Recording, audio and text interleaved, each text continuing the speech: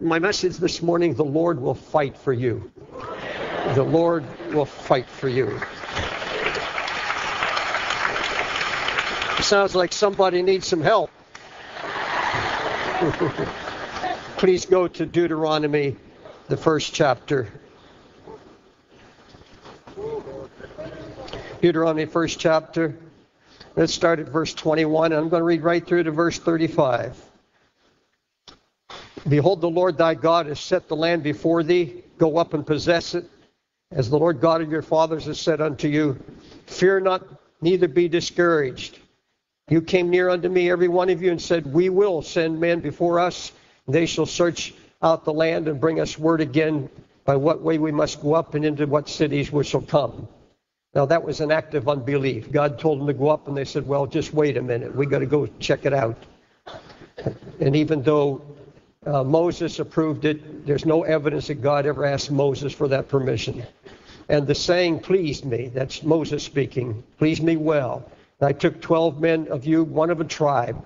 They turned and went up into the mountain and came to the valley of Eshcol and searched it out. They took of the fruit of the land in their hands, brought it down to us, brought us word again and said, it's a good land which the Lord our God has given us. Nevertheless, or notwithstanding, we would not go up. You would not go up, but rebelled against the commandment of the Lord your God. And you murmured in your tents and said, because the Lord hated us, he brought us out the land of Egypt to deliver us in the hand of the Amorites to destroy us. Whither shall we go up? Our brethren have discouraged our hearts, saying, the people is greater and taller than we. The cities are great and walled up to heaven. Moreover, we have seen the sons of Anakims there. Then I said unto you, dread not, neither be afraid of them.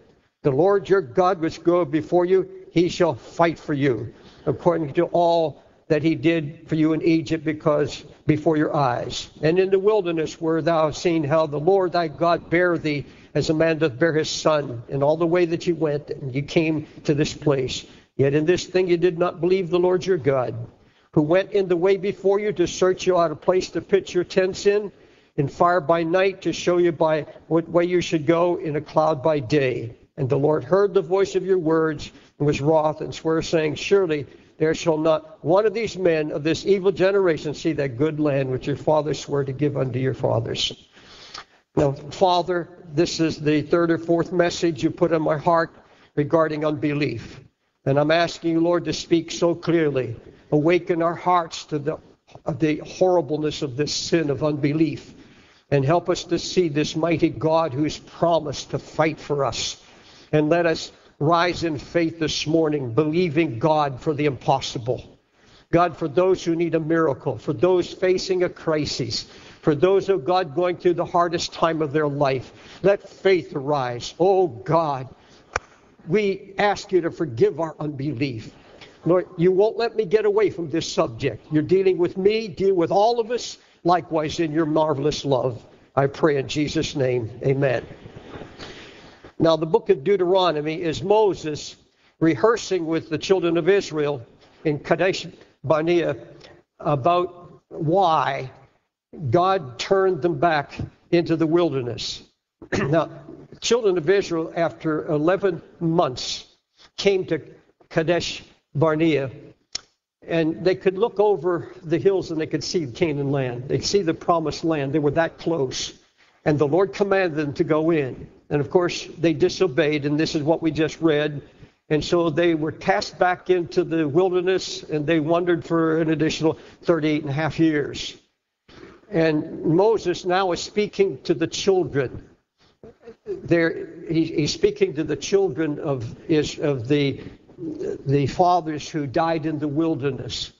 And he's reminding them of why their parents were wasted in the wilderness, how they lost the vision, of people who were called and anointed, a people who God so loved, who so miraculously cared for and bore them up in his arms, and how time after time unbelief and doubt and murmuring and complaining entered their hearts, and how they grieved God. And God's patience came to an end with it. And he said, no. He saw the committed unbelief. They were committed to unbelief. There was nothing God could do. There was no miracle he could perform that would change their minds. They were set in unbelief like concrete. And God said, that's enough. And he said, go back into the wilderness. Not one of you is going to enter the promised land. And hundreds of thousands of men that came out of Egypt died, wasted, empty lives in the wilderness. And he's trying to say to the children now, you're going to go in, but he said, I want you to remember what happened to your parents. I want you to remember what happened to your fathers. They're all dead. They're all gone. You don't have any of them now living to be 100. Moses lived to be 120. Aaron 123. And Miriam much older than that. And they were not living. They're gone. Every one of their fathers, the elders, were all gone and dead except Joshua and Caleb. And he's also speaking not only to the children of that generation, but he's speaking to us today, upon whom the ends of the world have come. And the message is, beware lest any man fall after the same example of unbelief. Beware lest you, in the last days, fall. He calls it a fall into this unbelief, the same kind of unbelief that caused them to be driven back into the wilderness and live such empty, wasted, devastated lives. He said, take heed what manner of impossibilities you face. He said, be careful of the impossibilities that come against you. Beware that you understand that God will lead you. He led them into these crisis situations to enable them to trust him, to see his power, and to build. He wanted a people who would be unshakable in their faith, tested and tried, that a golden faith would come forth as a testimony to the whole world at that time and for history. And God uses some very strong language when referring to the unbelief in these children of Israel. Words like wrath. This is God's attitude toward their unbelief. God was wrath, anger, abhorrence. He said, you've tempted me. You've tempted me with your unbelief. Moses reminded Israel, you saw how the Lord your God bare thee, as a man doth bear his son, in all the way that you went. He went before you to search out a place for you to pitch your tents. He gave you a fire by night to show you the way. He gave you a cloud by day, yet you still did not believe the Lord your God. The Lord heard the voice of your words, and he was wroth, saying, I tell you, not one of these evil men or doubters shall see the good of the land except Caleb. He said, God led us to Kadesh Barnea, and he said, there he tried us. He said, you saw the land, and God said, go in. They should have moved instantly on the word of God, the promise of God. God said, I'm going to fight for you. I'm going to go before you. I'm going to send hornets before you and chase them. I'm going to chase them like bees. I'm just going to chase them, and many of these battles, you're just going to stand still and see the salvation of the Lord. Go! Moses and the elders decided to send spies into the land. Now, folks, here's the lesson, and learn it well. You see, when we don't act immediately on God's word, if we don't stand and act on God's word and allow that to chase the doubts and fears from our life and move on that word, this word is given. God means what he said. He doesn't want to have to repeat it over and over again. He gives it and says, I expect you to believe it and stand on that word. They should have gone on. They would have marched into the promised land. They would have had victory after victory. And God would have undertaken for every one of their crises. He would have seen them through. He was determined to bless them. He said, go. But you see, when you don't act on God's promises, and when you toy with it and say, did God really speak? Did God really say that? Can I really trust my life to that promise? So they send the spies. And remember, while they're there, the enemy, Satan himself, inhabited 10 of those men, and he brought them back as liars, as instruments of lies from the devil himself. They came back to report. They're giants. The cities are walled up to heaven. Now, that's the biggest lie you ever heard. walled up to heaven. And now they have opened themselves to the lies of the enemy because they did not take God at His word. They didn't move when God said move. They didn't act on His promises.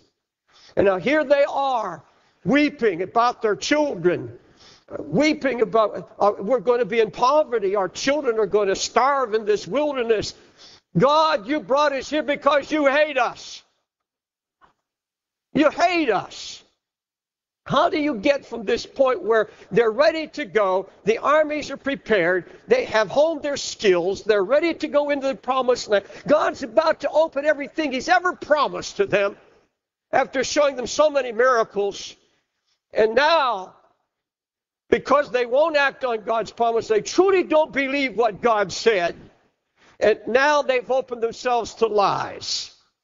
And now they're weeping in their tents, they're murmuring, they're complaining, and they're looking up to the sky, shaking a fist. God, you hate me. You've left us to our own. They're doubting their call. They're doubting they're the anointed people. They doubt that they're special in the eyes of God. And somehow they say to one another, is God with us anymore? In other words, God, at what point did you forsake us? We've done our best. They hadn't done their best. They didn't believe God's word. They didn't stand on the word of God. And here they are now. The camp is in total confusion. When did the devil start lying to you? How many of these lies out of hell have come against you that you're not going to make it, that you're not good enough, that God is mad at you for your past sins and really hasn't forgiven you?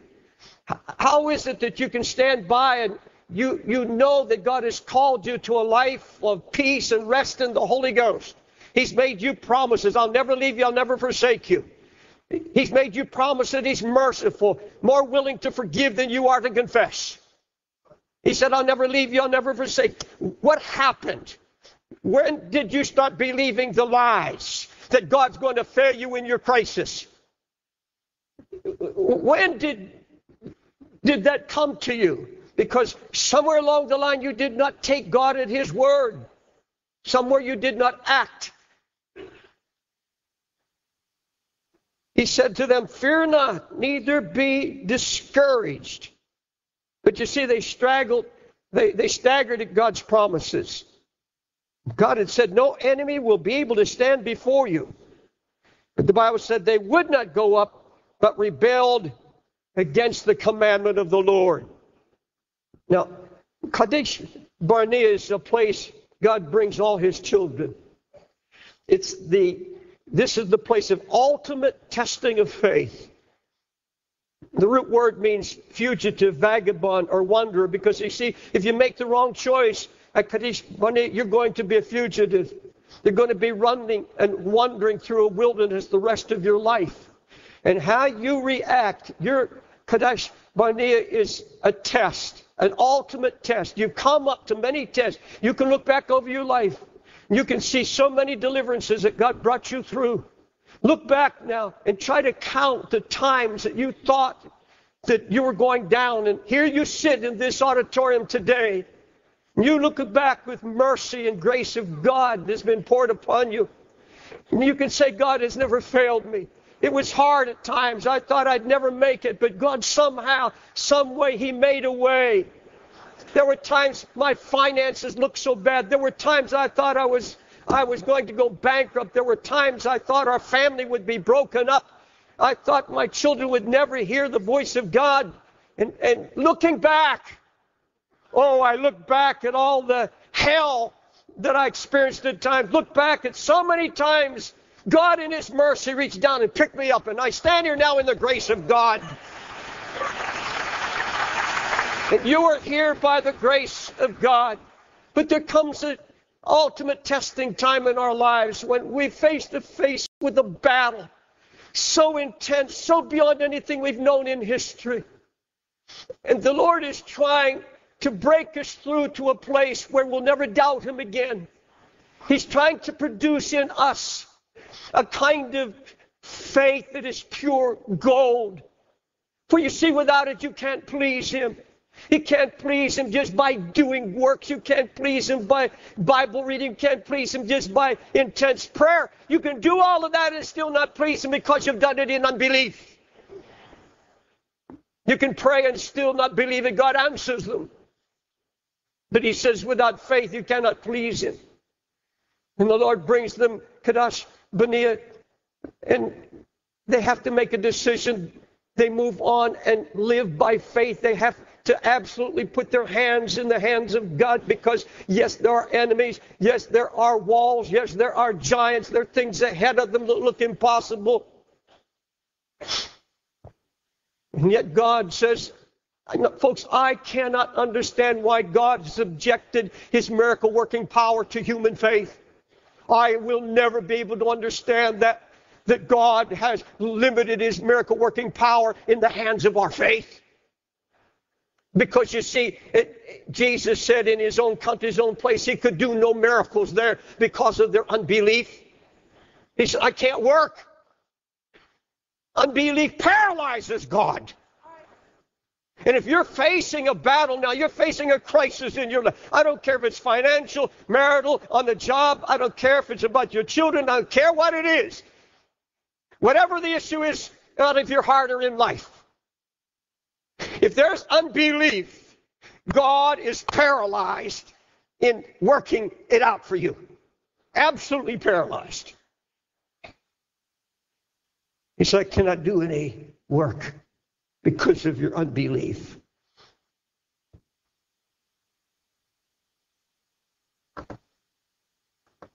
Is God still with us, they said. And what they're really saying to God, if you're with us, we still wouldn't be in this crisis. This one's impossible. This is a hopeless situation that I'm in. Well, folks, if it's impossible, my Bible said he's the God of the impossible. He said nothing is impossible with him. You can't name me anything that is impossible with God. I don't care what you're up against. I have to stand on God's word. Nothing that you and I are going through is impossible for God to work out. And don't tell him how to do it.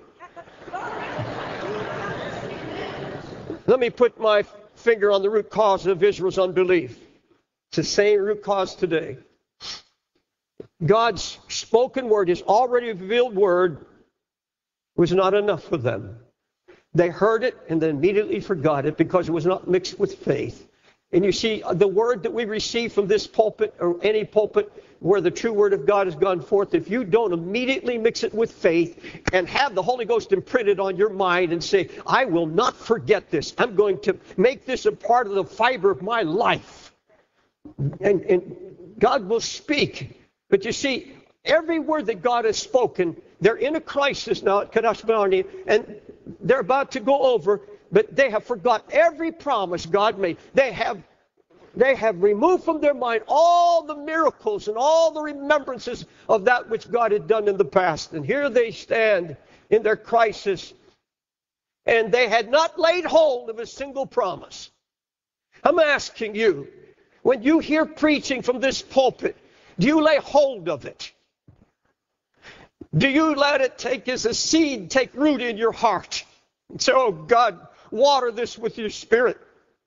Let it take roots so that when I'm in a crisis, I have the word that I need. But you see, it was useless. It was not mixed with faith. See, they wanted a new word. They wanted a fresh revelation. God, are you with us or not?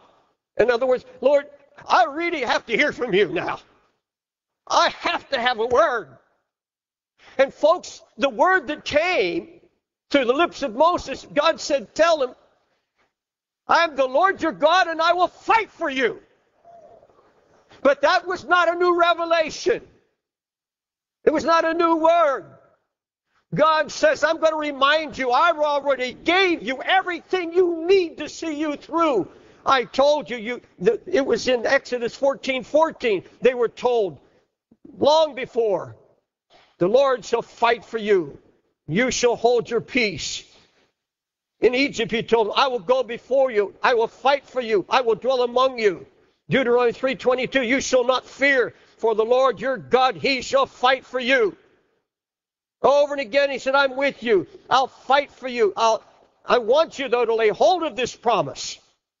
But here they are, trembling before their enemies and saying, is God with us or not? Is that what you're saying now? Are you saying, Lord, I know that you said that you'd not let us bear any more. You'll not allow any difficulty in our lives more than we're able to bear. But Lord, I've reached the point where I cannot bear. I've passed that point and you're not there yet. I don't see any evidence of you undertaking for my crises. Lord, you said you wouldn't allow me to bear more than I'm able. But this is more than I'm able to bear.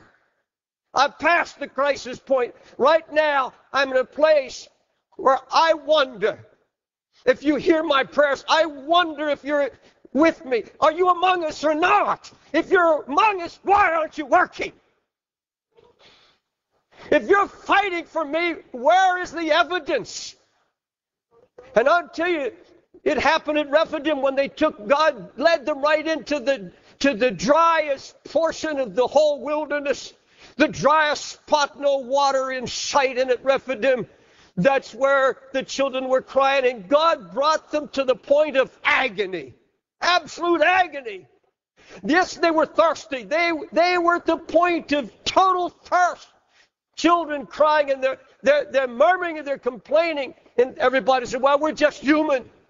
No, but you see, God had made them a promise, and God was waiting for them to stand on the word and say, well, back here God met me, and remember, at this point he met us, and over here, let's fall on our knees, raise our hands to God, and let's cry out to him. He'll answer.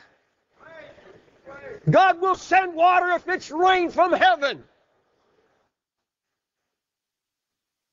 And now they're trembled before their enemies. And God had told them the dread of you is going to fall upon all the nations wherever you trod.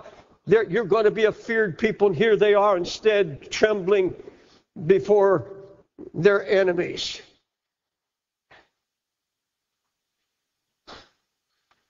Do you dread and tremble before your enemy? Would that be besetting sin? God has made you so many promises that he will deliver you. I like what David said, I will fear no evil. I will fear no evil, for thy rod, thy staff, they comfort me. You see, the devil wants you to tremble before him. And this is what God despised, that he sees his people trembling before his enemy, his archenemy. When God had made them every promise to sustain them, that no enemy could touch them. And folks, exactly what God has said to you, I'll never leave you, I'll never forsake you. I'm more willing to forgive than you are to confess. And if you cannot lay hold of those promises, you'll just tremble before the enemy. And the only way out is not by trying to promise God to do better. It's not gritting your teeth saying somehow. Yes, God does sanctify our will. The Holy Ghost comes and gives us the mind of Christ. He does empower us. But he wants more than anything else that you walk in the faith of his promise. The covenant of God, all the covenants work only through faith. No other way to bring the covenant into full fruition in our hearts.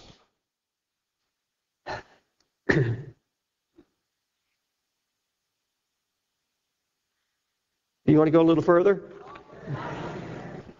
I believe that unbelief in the New Testament is a greater sin than unbelief in the Old Testament. It's a greater sin. And he did not many miracles there because of their unbelief, Matthew 13:57. Now you think about that for a minute. This is the New Testament. And this is how dangerous it is. He said, because of unbelief, I could not do anything in their midst. The scripture says under the New Testament that his own disciples couldn't cast the demons out of a little child. And the Lord said, because of your unbelief. In fact, in the New Testament, Jesus was absolutely shocked at the unbelief of his own disciples. The Bible said he upbraided. In other words, in plain English, he disgraced them for their unbelief. In fact, the Jews, because of their unbelief, Scripture says in the New Testament, were broken off of the vine. Folks, we have something that the Old Testament saints could only dream about. They could only dream about the communion that is possible that we now experience. You see, in the Old Testament, the Holy Spirit occasionally moved upon them. You'll read, and the Spirit of God moved here. The Spirit of God moved here. But you see, the Holy Spirit had not been outpoured yet. And we live now in the time of the outpoured Holy Spirit. And you see, when they worshiped, they had to go to the temple. But you see, today God has made us the temple. This body is the temple of the Holy Ghost. They had to go to the temple. Now God comes here to His temple. The Holy Ghost abides. He has given us His own Son to bear our burdens, to carry us like a father does his child. He has endued us with the Holy Ghost. And we have all of these privileges and promises that the people could only look about in the Old Testament, only dream about. And we live in this glory. And still we doubt Him. They could only dream of what you and I enjoy now. You see, we have a Christ that's available any hour of the day or the night. 24 hours a day, a whole lifetime. You can call on the name of the Lord and you can hear His voice. My sheep know my voice and they hear when I call. We have this privilege and we walk stone deaf.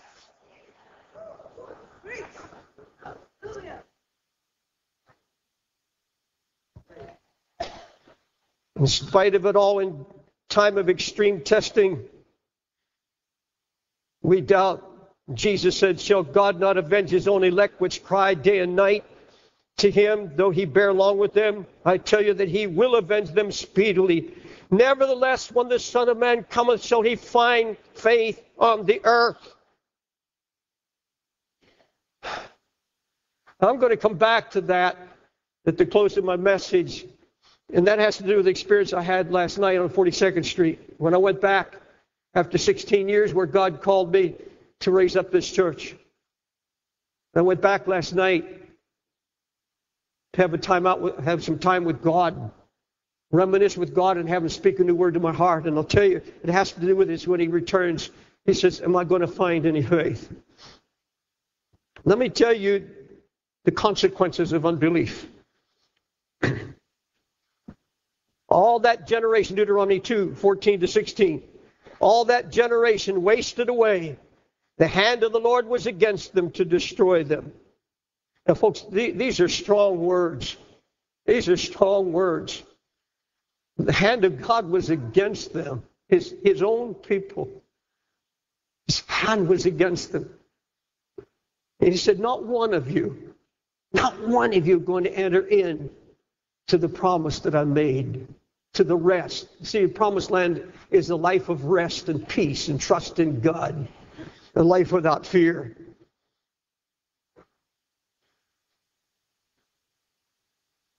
You see, under grace in the New Testament, the Bible says there remains a rest and some must enter in. You know, when I read that this week, some must enter in. I said, oh God, if some are going to enter in, by grace, I'm going to be one of those that enter into that rest. Some have to. That's a command. God says some are going to enter into that rest. They're going to get the word and they're going to enter in. You see, unbelief defiles every area of our life. Now, we have faith in many areas of our life. We have faith that God is truly God.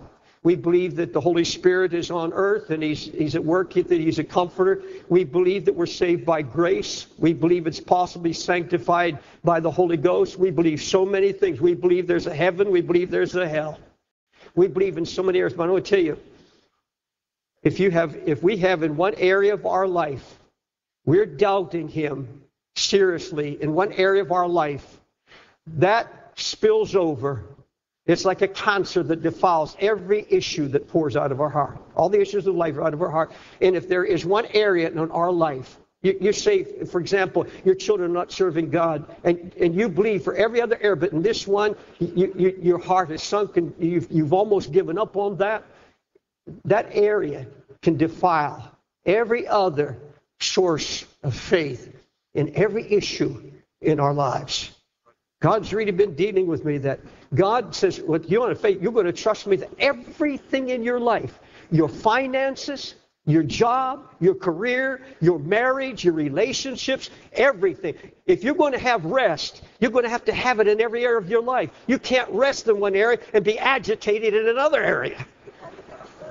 You can't be mad at somebody. You can't hold a grudge against somebody and expect peace here, though you trust him in every other area of your life. You don't trust him for forgiveness and reconciliation.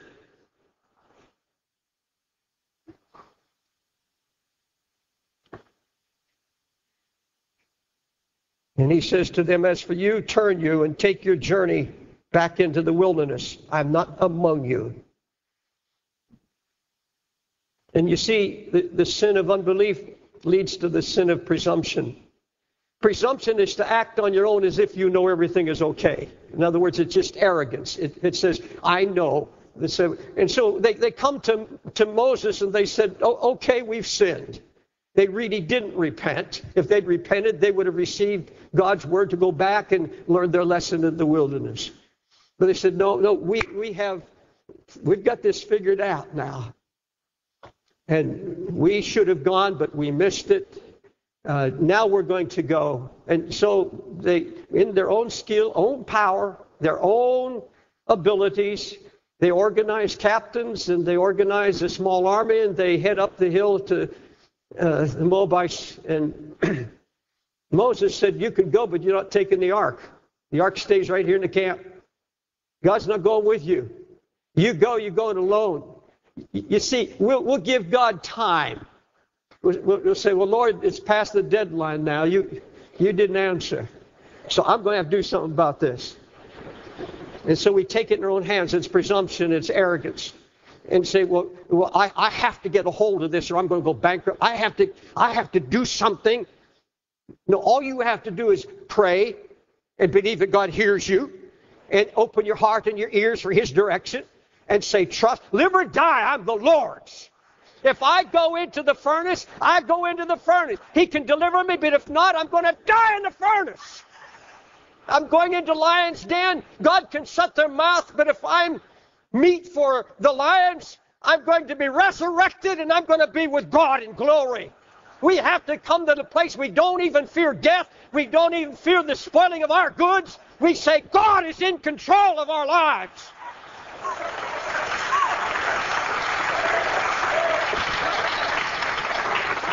They go up, and the Bible said the Moabites chased them like bees. Chased them like bees. And you see Christians being chased like bees all over the world today because they're doing it their way. They're no longer trusting God. You see, God didn't meet them on their schedule. And they said, well, this is getting too serious. And I'm going to make something happen. Oh, man, have I gotten in trouble over the years for making things happen. God, where are you? I can't wait any longer. I love you, God, but I have to do something. Yeah, you're going to end up in the wilderness. Have you ever seen these people that have a measure of religion? A lot of believers who even come to church and sing the songs and so forth. But you see, they have no faith, and what happens then, they go back into this wilderness, and all they do is murmur and complain all their life. I mean, they murmur about their kids, and all they talk about are their problems and troubles. And they're real problems and real troubles because there's no faith.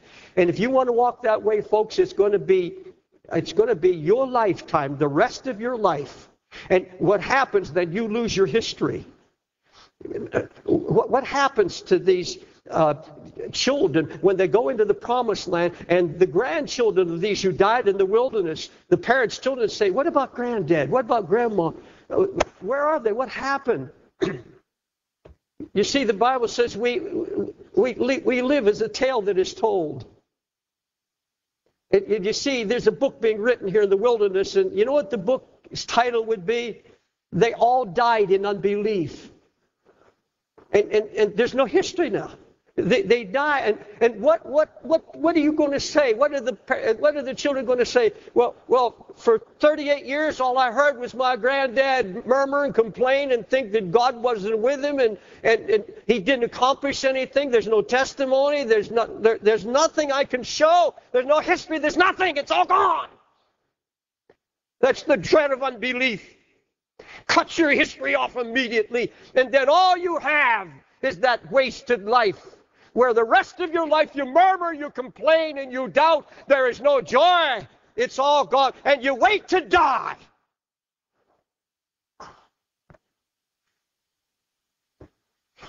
I have a lot more there, but I want to just get it out of my heart. God's been dealing with me for a month on this issue, because I'm finding if I go to preach to preachers, and I can talk to them about brokenness, and I can talk to pastors about sin and all of these things. But folks, if there's unbelief, nothing else works. This issue has to be dealt with first. Am I going to trust God with my life? I went down to 42nd Street last night. Gwen's down in Dallas visiting her grandchildren for a week and be home tomorrow, but I was alone, so I went down last night to 42nd Street. Between 7 and 8, that's when it's most crowded. The shows, all the show people are coming in, racing to their shows. I went to the spot where 16 years ago I stood weeping, where they were selling crack cocaine, and they were advertising death. I got the good stuff that'll kill you. And I remember weeping there, and God said, raise up a church right here in Times Square. I went back to that spot. Ford Theater's there now, and there's steps. And so I went up the steps and just sat there, and I watched the multitude. Now, it's been estimated probably on 42nd Street in a rush time during showtime could be probably 250,000 people go past there. And I just sat there looking at these people running by. And I heard the Holy Spirit whisper, they have no God. There are no believers but a few. In fact, the few believers there saw me and came up and said, hi, Pastor, what are you doing here?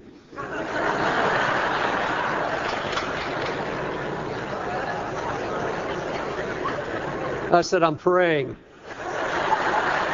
And I was praying and weeping.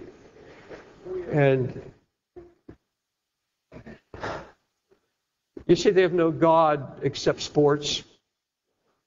They have the God of pleasure, success, and money. But they have no God. They have those false gods. They're all on all this mass going by. And I'm thinking, they say there could be 250,000. And they're not all here. Some of them are all the way up Broadway. So I'm probably seeing 150,000 people here in an hour going by with no God except in name only. No, so few submitted, racing, and there's no joy. They look like they're going to the guillotine. I mean, they look like they're going to a prison. They're just racing. And I thought, now, there are at least 600,000 men that came out of Israel. And I said, I'd have to stay here half the night to see them pass by the thousands. Here's maybe 150,000 passing by. And it was such a mass. You have to walk out on the road. The whole place is filled. In fact, I had to fight my way through to get to the Ford Theater from 42nd Street just to get to the theater. And I'm thinking, I'd have to wait here for hours before 600,000 men would pass me, all going into the desert, all full of unbelief. It has struck me. And the Holy Spirit was teaching me. He said, you would have to see. And the Bible says only two. Now, can you imagine that multitude going by and only 2 men get into the promised land? Joshua and Caleb. And over 600,000 fighting men all died before the time. Died in despair. Because of what? Unbelief. Unbelief. And I think of Jesus. I said, oh God, how do you reach them? Is there anything we have not done yet? Is there some way the Times Square Church, there's some way, I've been here 16 years as part of the church and been here 40 years actually with Teen Challenge and going back to the beginning of Teen Challenge and look at the masses. And Jesus said, you remember when I wept over Jerusalem and said, oh, Jerusalem, Jerusalem. They'd come from all over the world. The masses were in the streets. And he went out and he at a vantage point, just like I'm sitting there at a vantage point, and he's looking, he's weeping. He said, oh, if you only knew, I wanted to gather you as a mother hen under my wings, as a mother hen gathers her chicks, but you would not. You would not. You see, these people that are marching by, they have the gospel on the internet. They hear it on television. They hear it on all these different places. They have a testimony right here. They walk right by it here on Broadway. I see some people passing out tracts and nobody wants them. I saw the Jews down there, Hasidic Jews, passing out their literature. Nobody wanted it. And they're all going here. And I begin to see the value in God's eyes of a single believer. One who has faith. One man, one woman who has absolute faith in Him. I looked across the street and there's a great big billboard, and it's a new music video network it's called Fuse, F-U-S-C. It's an evil music video outlet. Here's a picture of Tammy Baker, all dressed up in drag, and it says, "I saw the light," and it was a TV with music videos. And under it says, Tammy is number 1 for Fuse. Tammy's number 3 for drag queens. And I'm like, go down, you'll see it sitting up there way on top of Broadway. To see what unbelief does. To see how far low in sin a man can go or a woman when there's unbelief. When there's no trust in God. And I pictured sitting there, the Lord saying it's near time. He's about to come. And so the searcher of all men's hearts starts searching for those that are trusting Him. And He goes to the football stadiums all over this country. Football stadium, hundreds of thousands every Sunday. And He can't find any faith. And then I see Him going into Washington, D.C., into the Congress, and into all of the legislative bodies all over the United States. And He can't see any faith, and all He sees are those trying to push Him out of this society. Not even want to mention His name. They want to absolutely take God out. I see Him searching in every college campus. And He can't find any faith. Here one, and here another. And I see Him searching football stadiums. I see Him in hockey arenas. I see Him in basketball courts and all the venues all over the United States. He's looking, He's searching. Where are those who are going to believe me? I came to die for you. I came and gave my life. Where is anybody that believes me, that trusts in me, give their life to me? And He can't find them. And I hear an angel say, go to your church. And so He goes to the modern church and He looks everywhere, and they don't even believe in His birth as God. They don't believe in a virgin birth. There is no faith. There's nothing but death. And He searches these cathedrals, and He searches the city, and He especially searches New York, and He goes in search of men's hearts. Do you have faith? Do you have faith? Do you believe? He knows the hearts, but He's looking, searching. And then He comes to His own people. And remember, the scripture said He came to His own, and His own accepted Him not. He came to His own people, and they didn't believe in Him. And I began to feel the grief of God's heart, because He comes into His church.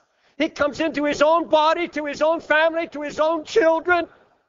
And he sees despair. He sees fear. He sees so few that believe and trust everything in their life to him. And the Lord spoke to my heart. He said, I am not grieved by this. They've made their choice. They're children of the devil. But I am grieved because I have so few to trust me.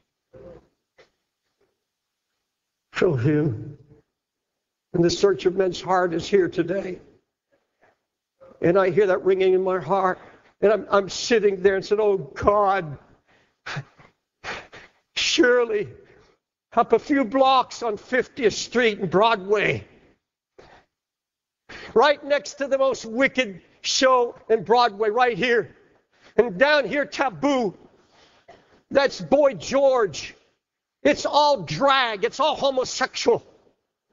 And you see them lined up trying to get in there. You see families lined up, and you see people lined up to see these shows. And you say, oh, that must grieve the heart of God. Not nearly as much as what he feels in his heart when he comes to his own house. He comes to his shepherds. He comes to me. He comes to all of us. And he says, do you trust me? When I come, am I going to find any faith? And faith will not take matters in its own hands. Faith will wait on God. Amen. Faith will stand still and see the salvation of the Lord. Will you stand?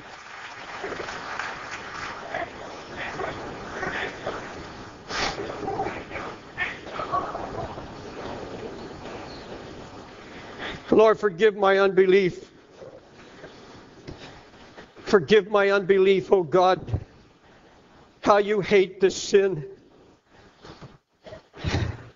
Oh Jesus, you're merciful, you're so loving. But there comes a time you're going to have to turn this over to some wilderness experience. You still love us. You will still provide. But Lord, there will not be intimacy. There will not be that nearness of God. And we will murmur and we will complain. Oh God, forgive us.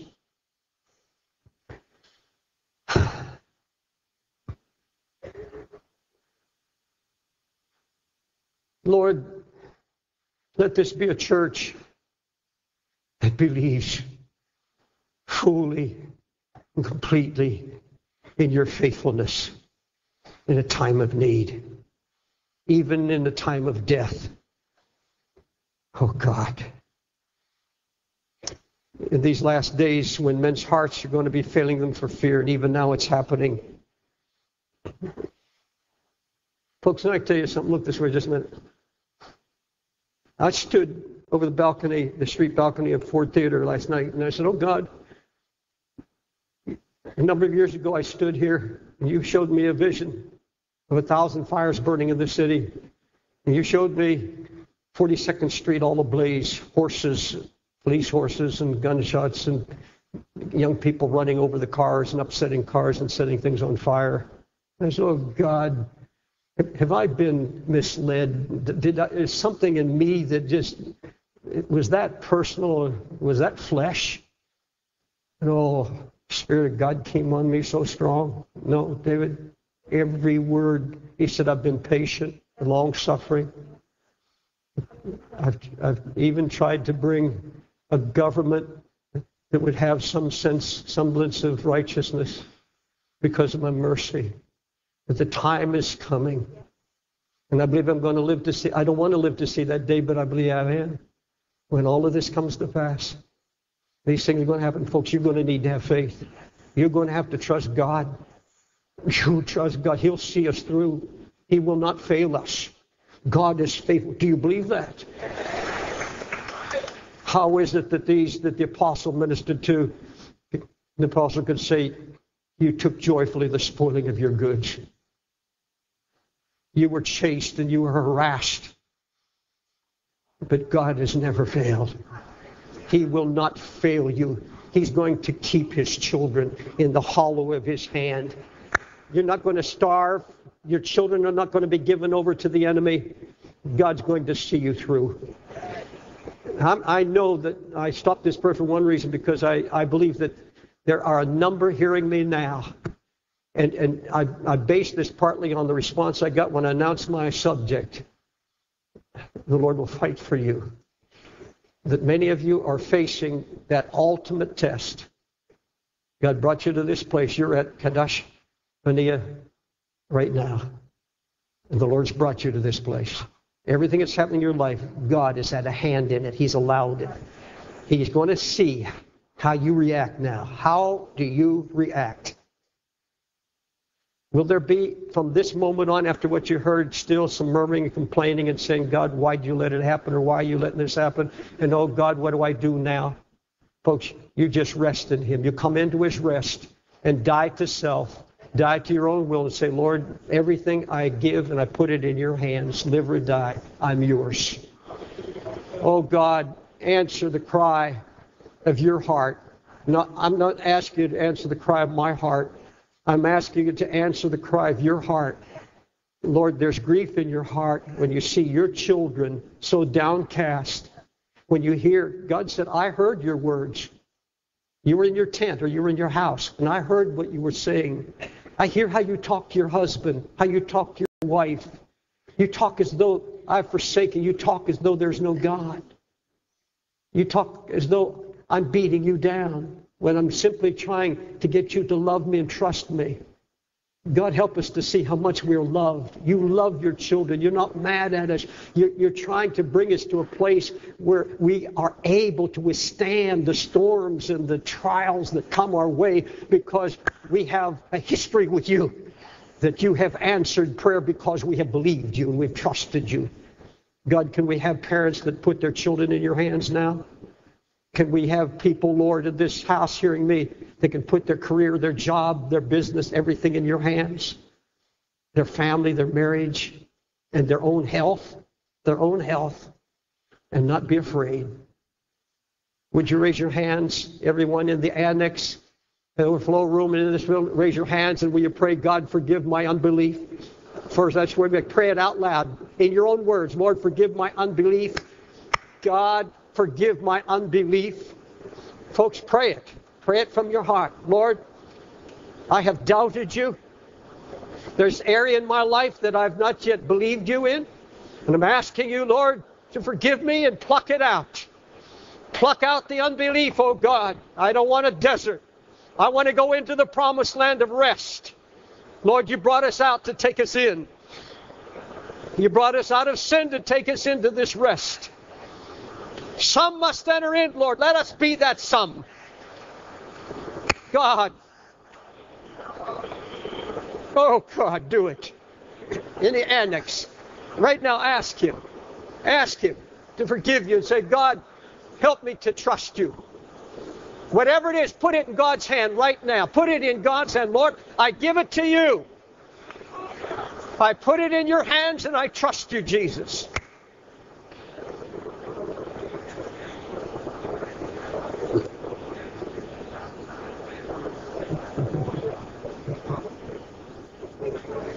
Now, you can put your hands down. I'm going to give an invitation for just one segment here. You may be visiting us for the first time here and in the annex. But I'm giving an invitation. I'm not going to give an invitation for those who acknowledge unbelief that everybody would come. But there's some of you have walked in here now. You have to get to a starting point. You're not even at the starting gate because you have slipped away from the Lord. Maybe you walked in here, you have never really known Christ as Lord and Savior in your life. And He's here, the Holy Spirit's here now to change your life. It would be a shame for you to walk out of here without the capacity to believe. And you can't have the capacity to believe without the Holy Spirit. And you have to open your heart to the Holy Spirit. The Holy Spirit is hovering over everyone hearing the sound of my voice. And He's here right now to bring a miracle into your life. If the Holy Spirit's been talking to you now, you may be bound, absolutely bound up. You say, Pastor Dave, I am absolutely bound by fear I'm just about, it could be a sin. Nobody needs to know. Get out of your seat, up in the balcony, go to the stairs on steps on either side, and here, man, just step out of your seat and stand here in the front, and we'll pray with you and believe for a miracle. The marvelous thing about living in the New Testament is that the Lord tore the veil. He's given us access, and we can come at any time with our unbelief and lay it at His feet. We can come at any time. He'll never turn us back. You don't have to go into the wilderness. You don't have to go the way Israel went. We're the true Israel. We're the Israel of the Spirit, Israel of the New Jerusalem, and we are His children. Or how anxious He is. The moment He sees you take a move toward Him. That move is not just walking down the aisle. It's a move you take in your heart. It's an attitude. Say, Lord Jesus, I have to have help. I'm asking the Holy Ghost to come and instill faith in my heart. I'm not capable of it on my own. I have to have the Holy Spirit to come and provide the very faith of Jesus Christ Himself. And He does just that. That's a wonderful prayer to pray, and it's music to His ears, that you want to believe, that you want His heart. And you don't want to grieve Him with the unbelief. And you don't want to tie His hands. God's so faithful. How many of you came forward and believe God truly loves you? He's not mad at you. Keep your hand raised and say it. Lord Jesus, I know you love me. You're not mad at me. You're not trying to chase me into wilderness. You're trying to bring me to your heart. Lord, I don't want to grieve you with unbelief. You said I can please you through my faith. I trust you to forgive me and cleanse me of all my sins, of all my unbelief. And I come to you as a child. Say, Jesus, I need you. I need you today. I need the Holy Spirit to comfort my heart and to lead me and guide me. I want to be a person of faith that you'll be pleased with, that you will smile when you see my heart, because you know, like a child trusting a father, I trust you because you are my Father. Now let me pray for you. Father, I thank you for your gracious love that's being poured out upon us right now. We thank you for this congregation, Lord. We've come this far by faith, but we've trusted you up to this day. Sometimes we faltered, sometimes we failed, but you saw something in our heart, Lord, that just held on tenaciously. And we say now, oh God, take us through this crisis. Take us through, Lord, all the saints that are here, both men and women, young people as well, that are going through a great ultimate time of testing. Lord, let them rest in the fact that you're going to bring them through to victory. They're not going down. They're going to survive. But more than survive, they're going to be overcomers. Overcomers to give glory and honor to Jesus. Hallelujah. Thank you, Jesus.